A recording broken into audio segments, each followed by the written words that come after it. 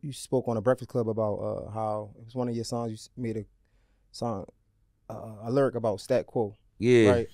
And you was basically saying that like he was always telling you what you was doing was wrong. Basically, I'm summing it up. You was always, and you could correct me, but he was always saying what you was doing wrong, but he wasn't really telling you how to do it right. Exactly. Right, and that was frustrating. Yeah, very, very frustrating because it's like you feel like somebody knows something that can help you and they not telling you. That's the worst feeling in the world. Imagine talking to a nigga that it feel like he know exactly what you should be doing and he not telling you. It almost you feel like confused, like, well, tell me. You know what I'm saying? And then you start realizing over time, shit, he don't know. You know what I mean? Like he might not know what it is, but he just trying to give me what he seen or what he been through.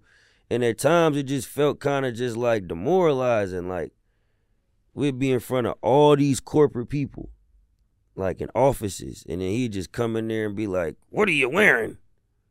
Be like, "Bro, damn, do that when we leave." You know what I'm saying? Like, let me play my music for these folks and do what I need to do and then tell me. But he'd just tear me down in front of certain people. And then I'm somebody that's like acceptive to criticism. So I'm not sensitive. So you could tell me, but it would never be no solution. It would just always be just a problem. So he'd tell me problems over and I'm like, all right, how I get it right? Never tell me. Then you hear little things. My freestyle started going viral. People call me, Stat Quo just said you a freestyle rapper. All right. Then you hear certain things after I make a big homie. Stat Quo say you can make music, but you'll never sell tickets. It's like, damn, bro, do you got a personal problem with me or something? Like, what was the actual bar? What was it? Stat Quo told me my music just wasn't it, and if I ain't have a gimmick, then people wouldn't give a shit. It's crazy how a nigga who ain't made nobody's list can make you feel like you can't go where you trying to get. Isn't that crazy? Like, cause even that, it sounds like social media low key. For sure. It's like all these people behind these computers got everything to say, right? The difference between Stat is he's an executive. So he's somebody involved in the business and he do it on a high level. So as somebody that's broke artists and built artists and broke records, it's like, if you gonna tell me these things, bro, help me get it right. Like, don't just break me down, like, cause you really in it.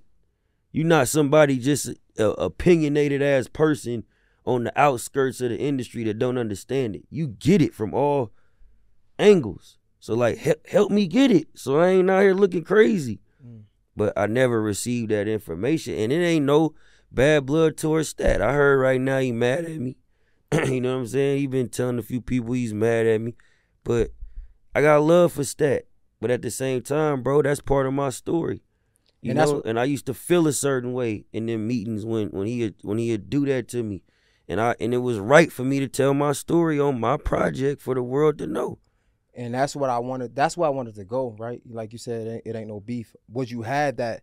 Not saying it's beef because we ain't trying to promote that, but Man, I'm saying like no beef. If right, I see Stat, whether he mad at me or not, I'ma shake that nigga hand. There we go. But would you explain to him like you've told me, like you've told Charlamagne, like you've told other interviews that like, yo, you wasn't really because I look at it like, I don't look at it as a negative thing. I look at it like we got different coaching styles, right? Yeah. So even if on a football team, I can't yell at every single player. Some players have to come out with a different approach so they can get it. Yeah. And when you were saying it, in my mind, I'm just thinking like, damn, what if it's kind of like love languages? I'm like, yo, what if he really meant the best for him, for you, right? What if Stat really? I'm sure he did. Yeah. It was the way it was communicated to how I received it. So technically, I could be wrong for how I received it. Technically. You know what I'm saying? Because it probably came from a genuine place of what he was saying and that was probably his way of trying to help me get it right. Right. But he wasn't delivering it for you to be able to receive. The way it was delivered to me was like, damn, bro, you embarrassing me in front of all these people. Right.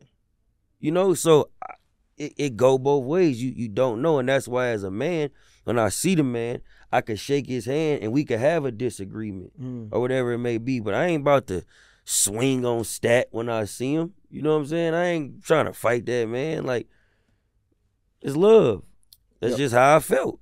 Nah, it was just interesting because like, you know, I have the conversation with my girl all the time. When you said it, I was like, damn, like my girl be like, all you do is like, I think the criticism outweigh the love sometimes. And I'd be like, bro, I just be trying to help you out. You know what I'm saying? When you said it, kind of hit home, I was like, damn, like somebody could look at it like that. Yeah. Right? And I feel like with the right conversation, a simple conversation could really settle the differences. For sure. Right? That's all I was thinking. I was like, I wonder if it's like, are they talking? That really was what? Nah, bro, I used to text that man Stat like, bro, help me, bro, be my manager. You know what I'm saying? Like, what I need to do. Because I thought he knew what it was exactly I needed to do to get it right.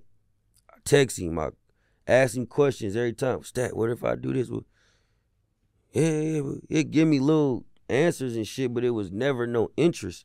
So for me, it was just kind of like, all right, bro, just gonna tear me down every time I come around him, so I don't want to be around him. You know what I mean? Like, there's certain times I done been on the way to certain studios. People like, Stat here. I'm like, I ain't going over there. I don't feel like getting tore down. That makes sense. You know, I know what he gonna tell me, and it ain't gonna be nothing to help me get it right. Let me go somewhere where somebody can help me get it right.